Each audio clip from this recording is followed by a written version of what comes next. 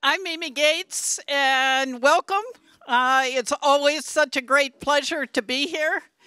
And on behalf of Lee Morgan, who's the former COO of the Gates Foundation, and myself, we both serve as trustees of the Gates Cambridge Trust, and we're really delighted to see all of you. I think we've talked about doing this program for a long time, and so it's really great. When we realized that the 2018 Gates Cambridge Scholar candidates were going to be interviewed here as a site for the American candidates' interviews, it provided a really excellent opportunity to organize this program because we have Professor Barry Everitt here, who is the director of the program, and there also are a good number of alums who live in this area. So give you a little bit of background about the program. The program actually started in 2000 when Cambridge sent some people to talk to Bill Sr. about the idea of having Bill and Melinda fund Gates Scholars at Cambridge, sort of comparable, indeed better than the Rhodes Scholars at Oxford. Right, Barry? So that was the start of it, and for more than a decade, Bill Sr. was a trustee. And it's very close to his heart. It's very close to my heart. And it really should be a source of pride for everybody at the foundation. It's really worth knowing about because this is really an exemplary program. So not only does the program advance knowledge and support scholarship, but it develops leaders who are committed to improving the lives of others. So it also embodies the values of the foundation and of the family, and we're very proud of that. Now, I want you to learn about the program from the people who have lived it and who indeed live it every day. So I'm going to turn the mic over to Professor Barry Everitt, and let me say just a few words about him. Barry is the Provost of the Gates Cambridge Trust, a professor of behavioral neuroscience and director of research at Cambridge, and a former master of Downing College, Cambridge. His research, and I have to read this, is concerned with neural and psychological basis of learning, memory, and motivation, especially in the context of the mechanisms underlying drug addiction. And he has an immense number of publications, over 450, and he's one of the most respected neuroscience researchers in the world. He was appointed Provost of the Gates Cambridge Trust in 2013, and he really does a superb job overseeing these outstanding graduate students at Cambridge and promoting alumni engagement. But I think what really distinguishes Barry is he takes a personal interest in mentoring all of the Gates Scholars. So, Barry, let me turn it over to you. Give him a warm welcome.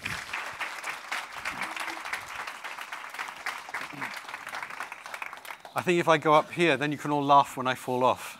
So thank you, Mimi, for that introduction. And it's a pleasure to be here, and it's a pleasure to see so many people here. So I'm going to begin by just giving a kind of a top-down overview of the program. And then we have 3 Gates Scholar alumni here who are going to join me up here. And I'm going to seed a few questions with them to reveal some aspects from their perspective of what it's like being a scholar, and then throw it open to you. And no questions are off limit. So I want to begin by saying, and in thanking Mimi and Lee for their energy in bringing this event to fruition. I think Bill and Melinda Gates, the Bill and Melinda Gates Foundation, did an amazing thing back in 2000 in making a still unprecedented gift of $210 million to the University of Cambridge to found a an international postgraduate scholarship program. There was nothing like it in Cambridge before. It's a unique program in the UK, and I will include that uniqueness when comparing us to, example, for the Rhodes Scholarship, which is, as Mimi said, not as good, but also organized in a quite different way. Bill Senior, and I'm really delighted to see Bill Senior here, was massively involved in the development of this program in Cambridge, and was a founding trustee and stayed on the trustee board for the first 9 years of its existence, seeing it into adolescence at least.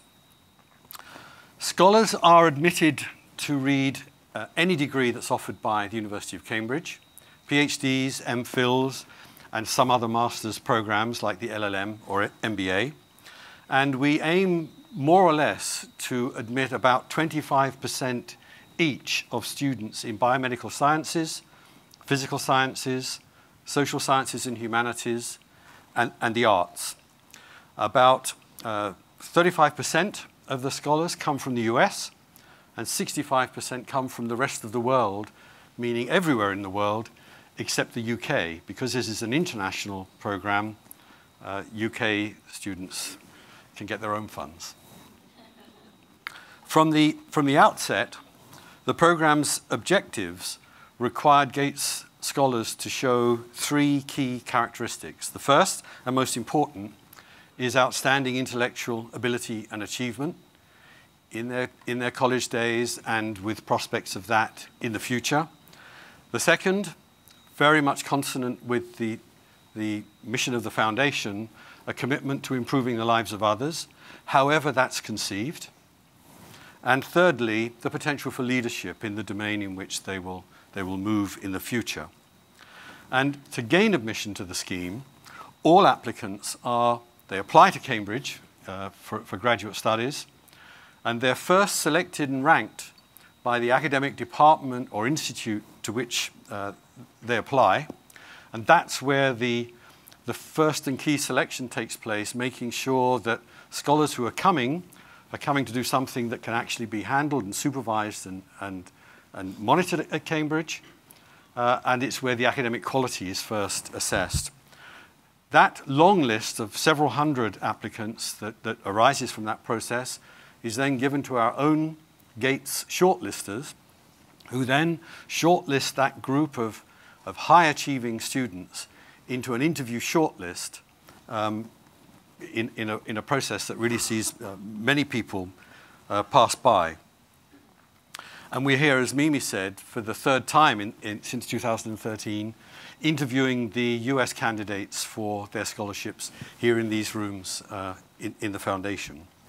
We interview about 100 applicants from the US each year, and about 130 from the rest of the world. That's Europe, South America, Asia, Australia, China, India, and so on. And the aim is to have about 65% PhDs and 35% MPhils. The Gates scholar community in residence in Cambridge, actually current students, was set down in the trust deed to be around 225. So there was some idea of a Gates scholar community in Cambridge. So given that we admit about 90 to 95 each year, with some leaving at the end of 1 year because they've done MPhils, that's how we have about 220 to 240 in residence at any one time. Their studies in Cambridge are fully funded, fees, maintenance.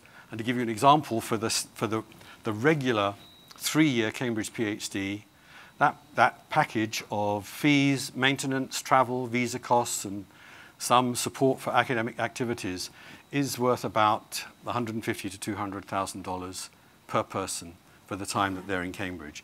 So it's a really superb scheme. It's a highly competitive program.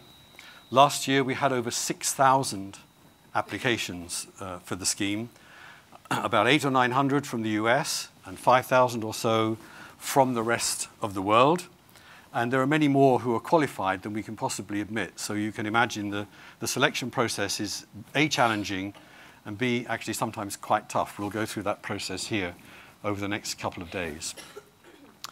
The scholars, when they come to Cambridge, join 3 communities. First and foremost, they're in their departments or institutes where they'll carry out research or undertake their MPhil studies. Because Cambridge is a collegiate university, they also become members of a college, like the one I headed up until a few years ago, and that forms their core social environment and where they live. And then, as many Gates scholars will say, the most important thing is their Gates Scholar community, and we have a space in central Cambridge called the Gates Scholars Room that people come to for social activities. It's where the community gels, but also they have talks and seminars and workshops, and where many of their collaborative ventures actually begin to form, or evolving often into projects that carry on long after they've graduated. If I can have that next slide, there's a growing and vibrant community of some 1,400 alumni now. The program, the first intake was 2001. We're nudging our way to our 20th anniversary. And that alumni community, of course, is scattered worldwide. And over this last period, I and the trust staff have been investing a great deal in trying to facilitate the development of our alumni community. It's quite a challenge because although there are critical mass in a few places in the States, the others are scattered far and wide. And there's an alumni-led alumni association that we work quite closely with. And we're having an increasing number of alumni events around the world, probably 4 or 5 this year, running into the early part of next. Now, even though it's a young program, the accomplishments of Gates scholars, I think, are really remarkable, and many of them are already having a clear impact. I've just got half a dozen examples of the kinds of things that our scholars have gone on to do, often beginning that work in Cambridge. I could easily show about 20 slides like this. I realized perhaps I should have mentioned Kayla Barron, who was in the media you probably saw in this last year, who's been selected for the 2017 class of NASA astronaut. So they're quite remarkable levels of achievement. Now, that's all I'm going to tell you. I'm going to leave you to ask questions, but I'm now going to ask our 3 alumni, there they are, to come and join me on the stage. Can we have the next slide? And this is Tara Cookson and Annalijn Conklin and Andrew Robertson. And I'm not going to introduce them in detail, but their summary bios are here. But Andrew was in the first year of intake of Gates Scholars in 2001, so he's the grand old man of the alumni community. Annalijn and Tara are more recent, and they've done very different courses whilst they've been in Cambridge. So I'm going to kick off by asking each of them a question or 2, just to get us going, and then it's all yours. And I think I'll begin with Andrew, because you were there at the beginning, Andrew. When you arrived in Cambridge as the first intake of Gates Scholars, there wasn't a community to join, so there was just the first intake. And yet, there was great emphasis placed on you as the incoming year of scholars to somehow form a scholar community and make it work, to do things that were over and above just coming to study. So maybe you could tell us a little bit about how that happened. Yeah, thanks for inviting me. Thanks. This is something that I've been involved with for about 17 years since it first started, and it's something which I'm really proud of how it's matured. So to the question, I think community, I really want to underscore this. Community, I think, is one of the defining aspects of the scholarship. And, if you go all the way back to 2001, just to paint a picture, right? I heard about this. Obviously the Gates name is one that had a large reputation, but we didn't really know much about it. There was this tagline that we're supposed to be developing a global network of future leaders to improve the lives of others. But if you actually ask somebody what that meant, it could mean a lot of different things. So I was lucky enough to get it, and I didn't know what to expect. I showed up at Heathrow Airport. My mom said, well, look for the limo with your name on it, but there was no limo. I was expecting to get like an apartment overlooking the river, but I ended up actually living under the stairs, quite literally, in this small cottage off of Wentworth Avenue. And like all these, there wasn't any there yet. It was brand new. You have your colleges, like Barry said, and we had other things like our departments. I was in genetics, and I played sports, so we had that as well. But then, you know, some of the scholars, we run into each other from time to time. Oh, you're a Gates, oh, I'm a Gates too, let's go grab a beer. And we started doing this a bit. And we started realizing that, you know, there's actually another opportunity to even further augment the experience at Cambridge. So, when we did the math, there was some 30 to 40 countries represented. I was a fish out of water. I'd never met anybody from Iraq before. I never met anybody from some of these Southeast Asian countries. But here they all were with this common theme. So we got together and we said, well, let's see if we can actually build something so that we can have some level of continuity with the scholarship for the people at Cambridge and beyond. I think we've done that. We had this one survey that we instituted about how many Gates scholars would you recognize on the street. And before we started this, this initiative, the average number was 2 or 3. Then it went up to about 35 by the end of the second year. We had an orientation, which, you know, honestly was one of the stupidest things we've ever done at the time, but it worked out, thank God, where people flying in, literally 18-hour flights, and we said, okay, great, welcome. Now get on this bus. You're going to drive you 6 hours up north. Hope it doesn't rain, and you're going to get to know everybody. And that really worked. And this is an orientation that's actually been going on since then. And the main point here, and I'll finish up, is we kind of recognize that we were at the early stages. And what the community has managed to do is develop a platform so that for the later classes, they don't have to start from scratch anymore. They could build upon it. And I think they've done a great job. We're really, really proud of what's actually happened here. And then when you actually see them go past that, I mean, it's great to see that an astronaut in this program actually puts Gates Cambridge on their bio for everybody to see. And same for SCOTUS clerks, same for people that are running labs. It's really been something to be proud of, to watch it grow. Thanks, Andy. Tara, I'm going to pick on you next. So Cambridge obviously offers a world-class academic educational training environment, but how does the Scholar program provide added value to that? Does it need to do any more? Well, I think that, as you were saying earlier, that there are sort of 3 criteria upon which Gates Scholars are selected. So you have academic excellence, but then the commitment to improving the lives of others and leadership potential. And I think what the scholarship actually offers are opportunities to develop the leadership potential into concrete skills that then allow you to have that impact in whichever way you are choosing to improve others' lives. And one of the ways the scholarship does this is through the Learning for Purpose program. And this was a program that is scholar-initiated, like well, it was initiated by you, actually. Yes, Modesty prevents. But in and how it came about was a handful of conversations over a beer in a pub among a few of us about 5 years ago. And I had just returned from a year of ethnographic fieldwork in Peru. And I was a PhD scholar. And I knew that I didn't want to stay in academia, but I didn't know how to take this very rigorous research training that I had received and make it applicable in something more industry-focused in international development, which is my field. And having conversations with other scholars, they were feeling the same way, whether they were in the humanities or in the hard sciences. And so we started thinking about what are the skills that we actually need to build, and sought support from the Trust and started piloting programming.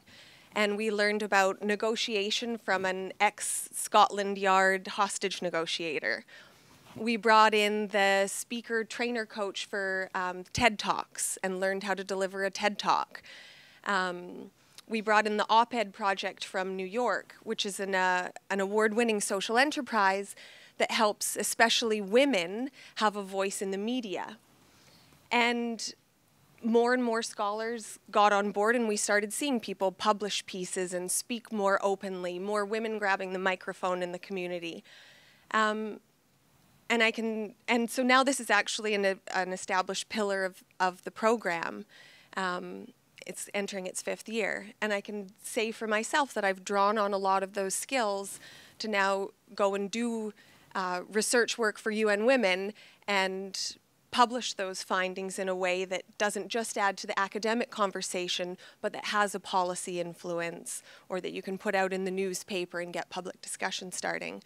And I know Rhodes certainly doesn't do that. And as someone educated in Canada, scholarships in my previous degrees didn't do that either. So I think it is something that's a real value add. Thanks, Tara. And Annalijn. So Annalijn, I should say, has suffered flight cancellations and come down specially from Vancouver this morning to join us. So we're really grateful. Thank you for having me.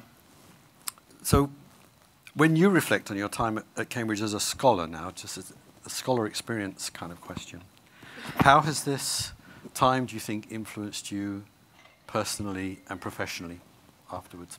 Yeah, so professionally, I think my time as a scholar was very invigorating. It was sort of the first time I was able to establish myself as an independent researcher. And so my self-confidence in that regard absolutely skyrocketed. I had the ability to design my own studies, conduct the research and the data analysis, write it up, drive that whole process, and without limitations. So anytime I needed my mentors, they were there for me. But I went and knocked on their door and made sure that I got the resources that I need. If I needed to have movement on a manuscript that was sitting on my supervisor's desk, I'd, kind of, hi, how you doing? Remember that manuscript? We want to submit that next week, that kind of thing. So it just allowed me to really become an independent researcher and really feel that for the first time.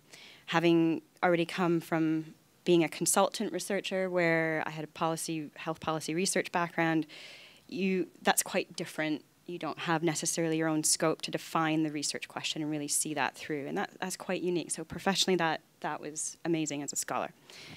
Personally, it was life affirming to be a Gates scholar, to be able to meet all the incredible other scholars from around the world that are all joined by these 3 criteria. Not just that, we excel academically. A lot of people excel academically, and that's how they get their awards. But we have the leadership potential, and we all have the commitment and desire to change lives. So just being in a room full of other like-minded people is amazing and really enriching. And I was able to engage my future mother-in-law on really special things like going to evensong at Trinity Hall. That's where I was at a college. And she sings in a choir, so for her to be at one of the most original, oldest and smallest chapels, I think in all of Cambridge, possibly even in all of UK, was incredible. And that was such a special moment. And so personally, that was extremely enriching, and it was an opportunity you don't get anywhere else in the world. And I still miss the shared meals at Formal Hall. I have to say that was probably the cornerstone of my Cambridge experience. Yeah, those amazing conversations and just sharing with others your research informally, and just having a shared meal in walls that have 800 years of history of people doing that. Yeah. So it's the first time I've heard anyone recommend Cambridge for its food, actually. So I was at Trinity Hall. So. That's really good. I mean, we're going to open this up generally now, but another question has just occurred to me. I mean, Andy, you're from the US, from Canada. You've got plenty of world-class universities. It would have been easy for you to gain entrance into highly competitive graduate programs without traveling to a 850-year-old university that's had a very long time to become really quite cranky and obscure. What made you think that you would step out of the comfort zone to do that? So I remember this so explicitly. So I was at UCSD, and I loved San Diego. I think if you guys have been there, like the sunsets are gorgeous. We have Black's Beach, and I was your California surfer guy, and I was okay with that. So I got into, I was doing some research there, and my supervisor asked me to stay on for a PhD. And I was thinking, if I don't leave now, I'm never going to leave. And as a control, my sister was there as well, and she still hasn't left. So I kind of feel like, So I chose the most different English-speaking school that I could find, and Cambridge was the one that, and they did great research. It just checked all the boxes right down the row. And then, you know, you're looking at this through a website, and you just see pictures of, it's like Harry Potter. It really is. I mean, you got like these candles on the wall, and they're all dressed up, and there's some sort of like magical, you know, owls dropping letters, and so, and I was like, you know, I want to be part of that, and it was really inclusive. So going over there, there's a romance to it, and I really appreciate it. There's so much history. Geez, I mean, where Darwin lived is just a random house that I think students are still living in today, and yet, you know, my wife went to UVA, and Edgar Allan Poe like lived in one room for 3 months, and it's walled off, and it's like tourist lines around the corner, and I just love like the history. You can't walk 5 steps without tripping over history there, and it's fantastic. So that was my story. Annalijn? For me, I was already in Cambridge, so I was working for RAND Europe, and that allowed me to develop a relationship with one of the world's leaders in diabetes research, so Nicholas Wareham, Professor Wareham. And it just was a natural next step for me. I mean, I guess I'd always envisioned, I'm from an academic family, so that sort of the PhD was sort of always on the table. And having the opportunity to apply for Gates Cambridge to have a fully funded degree was incredible. I think for me it was just the circumstance and the timing. I was already there. I'd already had 2 degrees from other countries as well, so I sort of come from that background of going to many different institutions. So I'd been to Edinburgh, and I'd been to the Mailman School of Public Health at Columbia University. So the international context was sort of just natural for me. Tara? Well, I think it was, I'm the first person in my family to go to university. I come from a very working class family in a small part of Canada. And showing up in Cambridge and having, as Annalijn was saying, sort of these dinners with people who are doing all of these amazing things, come from all over the world. I mean, the scholarship is incredibly diverse.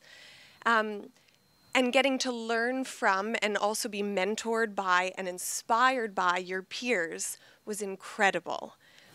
And it's continued to be a rich resource as an alumna. Since leaving Cambridge, I started my own company, and I consistently go back to my peers, some of whom were on the slide before this, to ask for help. How do you hire someone? I need to perfect my elevator pitch. I need a mentor in this particular thing. And I constantly can go back and draw on that resource. And as other new scholars come in, can act as a resource for them too. And I think that that's something that, to have access to that is really, I mean, it's unparalleled, really.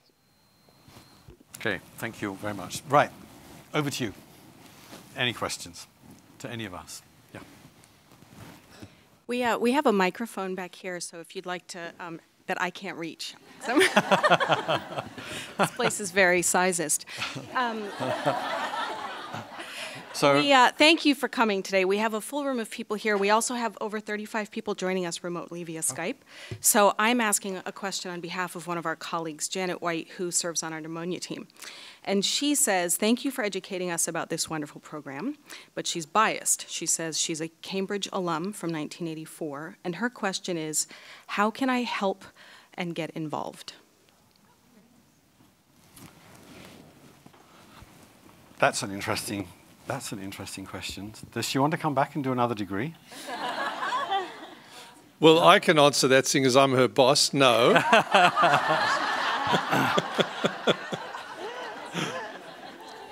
No, I think there is ample opportunity to become involved with alumni group, wherever she is, alumni groups who are looking to learn from people who are further on in their careers and have different kinds of experiences. There's plenty of opportunity there. There is, of course, publicizing this scheme and bringing it to the awareness of young college students and getting them into the mode of thinking. It is quite exciting to leave what's familiar and go abroad to study, and that there is a program that's looking for people with talent. And that's and someone who's had experience of Cambridge and who can explain the Cambridge context, because it is a strange place. It's an outlier, really.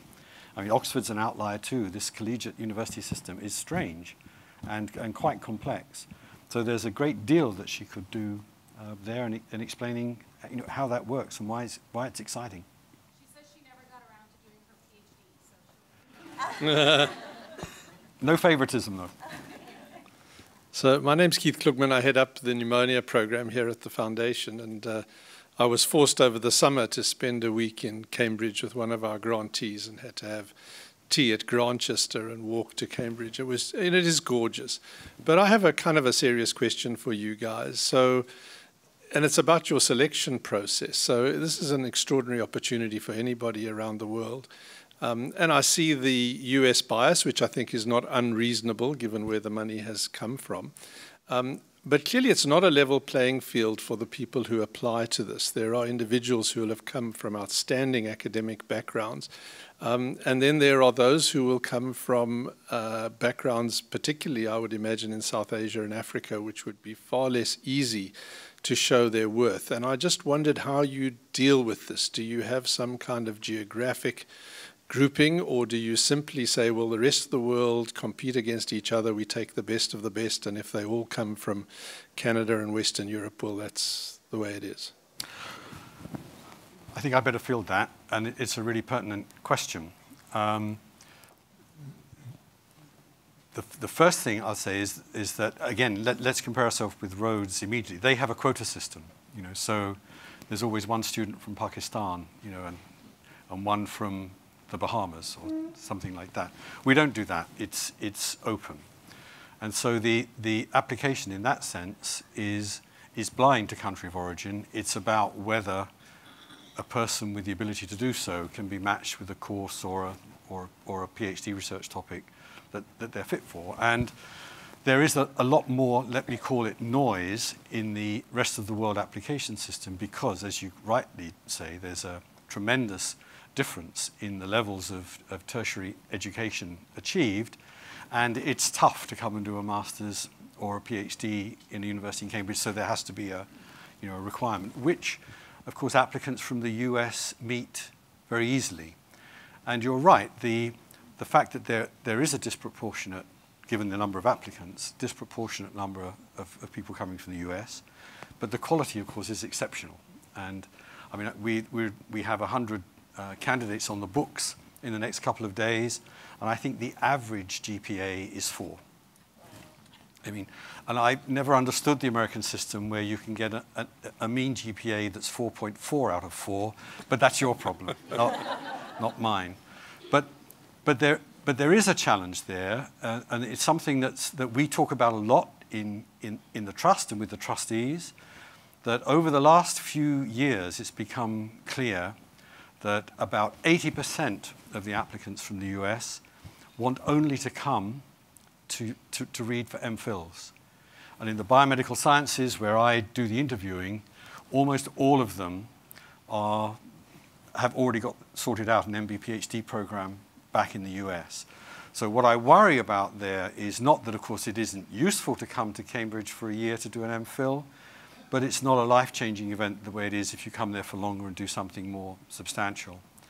And that there is clearly a perception, and we've got this from our surveys, that somehow a PhD from Cambridge, because it's shorter, is a little less valuable if you're going to tread the boards in a US academic environment, in the future, or indeed in the medical environment. And I don't think that's true, but I understand the concern. So we're putting a lot of effort now into encouraging more of that US contingent to come to Cambridge to do more substantive degrees.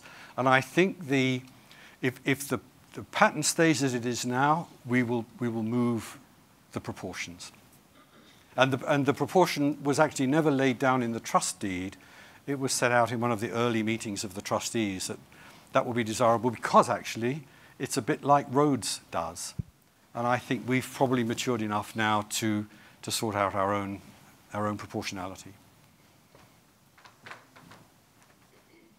So guess I'll ask a follow-up question in the same kind of sense. I was happy to hear, Tara, that you came from a working-class family.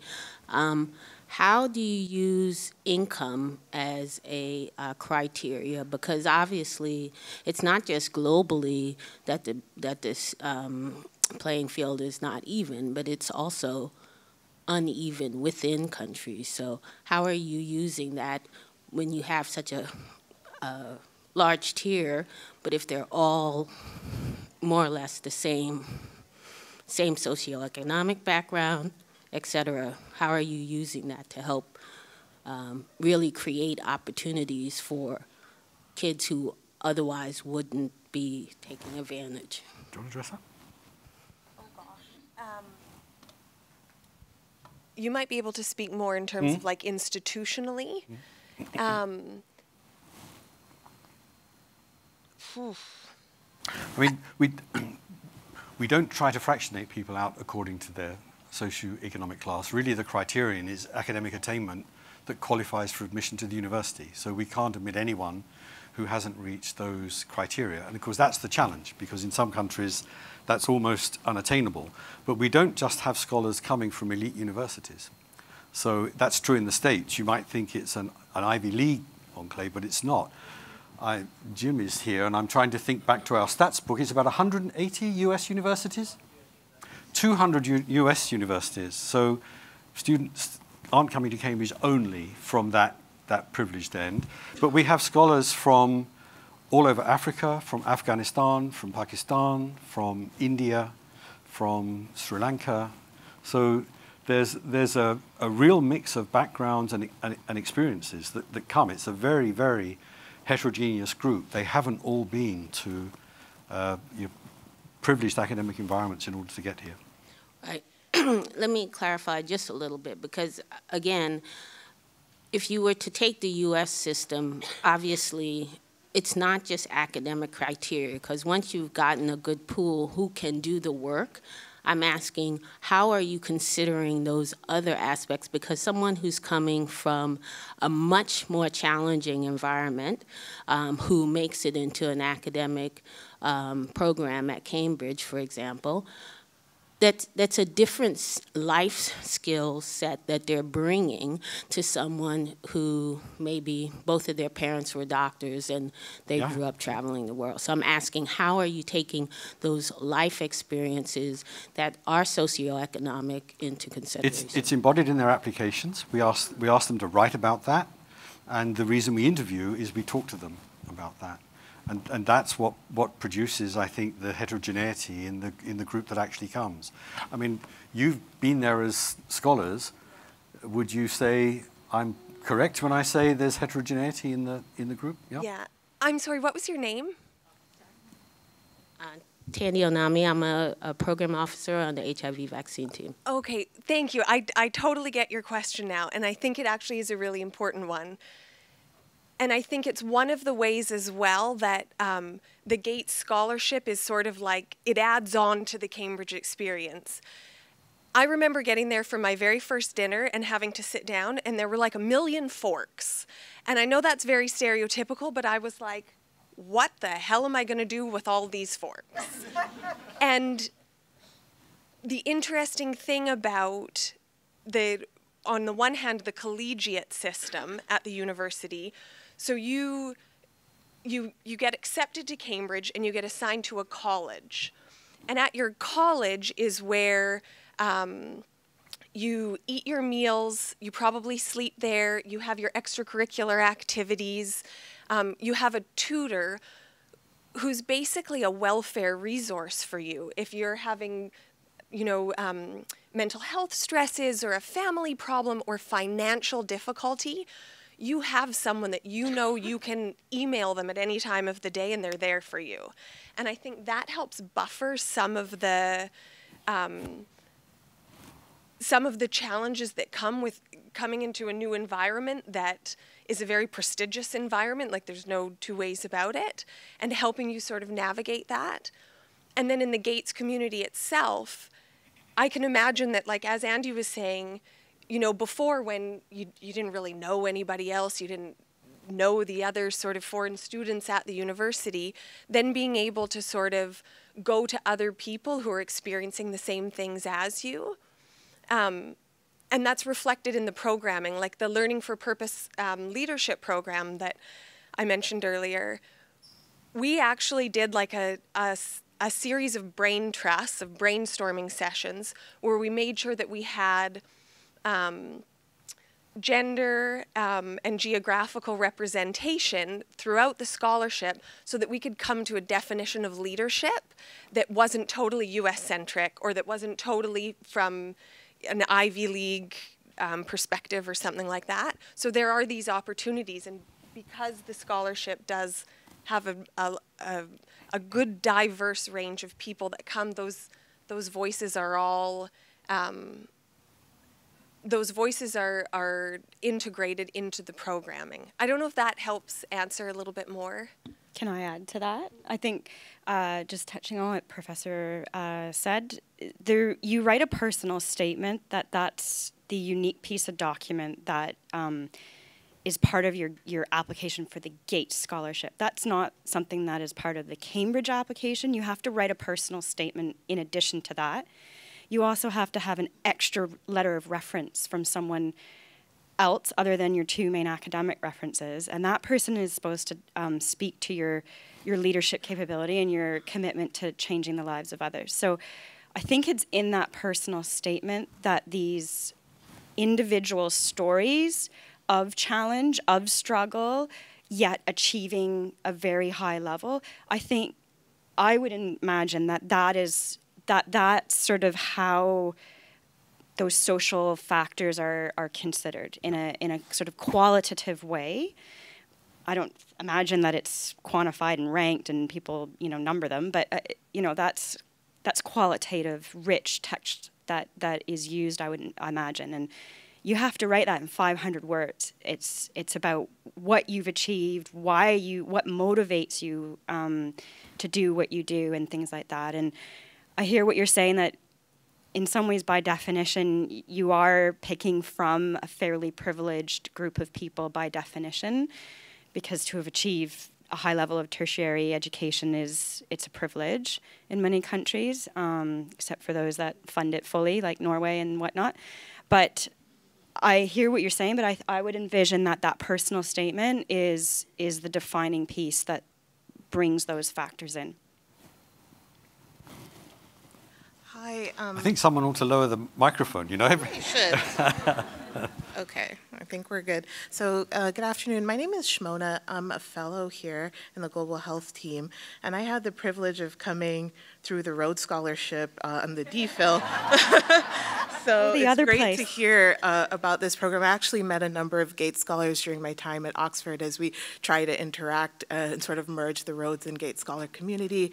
It's a fantastic bunch of people, and we've been enriched by knowing Gates Scholars, definitely. So I had a question about the model. And it's sort of a follow-up to Keith's question. I guess in the Rhodes Scholarship, we obviously, select from geographic, sort of have geographic pools. And by relying on the university to select the first sort of batch from which you then choose, especially Oxford and Cambridge have gone under much scrutiny during the time that I was there for sort of having a bias in selection. So I just wondered what you thought about the model in the Cambridge selection first and then selecting from that pool versus the Rhodes Scholarship that's sort of thinking a bit more globally in focus. Because to be quite frank, the Rhodes Scholars at Oxford represented much of the diversity, contributed much of the diversity at Oxford because of the way that the selection process happened. So I just wondered your thoughts on the model, and do you think that it might change? I think Oxford will change, actually, because if you think about it, it's an admission system to the Rhodes that takes academic selection by the people who are responsible for supervising and teaching out of their hands completely. So the Rhodes scholarship teams, who are scattered all over the world, they interview all over the world, as you know, admit people according to Rhodes criteria to come to Oxford, and then they do that in December, and then there's a frenzy of activity in January for those scholars to be actually placed in departments to do their PhDs. And I know this has caused the admissions system and graduate education in Oxford quite a challenge, because when admissions are a bit under the microscope, it doesn't seem as if it's based on the criteria that students are normally admitted for. So when this scheme was set up in Cambridge, it was always assumed at the outset that it wouldn't try to second guess the standards required of the people coming to then join research labs and undertake PhD research and undertake MPhils. So it's much more in line, for example, with undergraduate admissions, where the academic attainment is matched to the kinds of courses that people will have to undertake when they're there. So it's actually a much more rational system so far as admission into a university is concerned.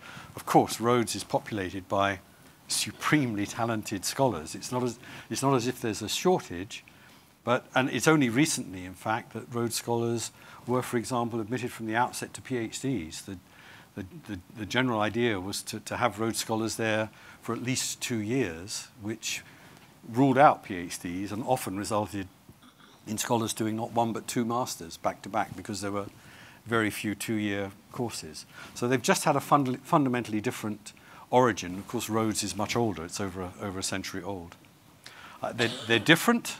They both bring in highly talented people from around the world, but the structure on which they're based is really radically different. And I think the changes that are happening at Rhodes now are an increasing alignment with the academic standards mechanisms that are required for admission into the university.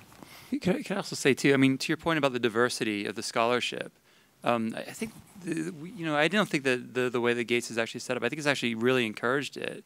In only like 15 years, we have some, like, what is it, Jim, 100 countries represented, like very close to that. By definition, more like 60% are outside of the US. And the community itself has managed to actually facilitate that. So maybe it's not as engineered, right, and it's a little bit more organic. But I fully believe that it was a very eye-opening experience. I think I got a lot of exposure to cultures that I would not have had otherwise. And so I don't think there was that much of the diversity didn't necessarily suffer just because it was this scheme versus the Rhodes scheme, if that makes sense. And there's also been efforts to generate a greater number of applications coming from outside of North America. So efforts to go through sub-Saharan Africa, through Latin America, so that the applicant pool gets bigger as well, so that more people, being such a newer scholarship in comparison to Rhodes, to actually do that work to get the word out, I think, as well. I've been given a red light here, so there's time for one more question. That usually stops it being asked, actually. Okay, just yell. And someone repeat it in the microphone for me. I just wanted to know what the Bill Gates Senior Prize is. Oh, He's a recipient. So the question was, what is the Bill Gates Senior Prize? It was a prize founded in honor of Bill Gates Sr.'s contribution to the scholarship. As he stepped down from being a trustee after 9 years. Yes. And it's a peer-nominated prize that's in the end decided by the trust for someone who's shown gone above and beyond in meeting the criteria of the scholarship, particularly around the commitment to improving the lives of others and showing leadership. And so I was nominated for the work around learning for purpose and building out a leadership program that was inclusive of the community and I guess had a little bit of staying power. What better than to have a winner tell you why they won it? And there's been a bunch of other really remarkable scholars that have won it for other reasons as well, for things in their research and et cetera. Okay, that's it. Can I thank you all for coming very much?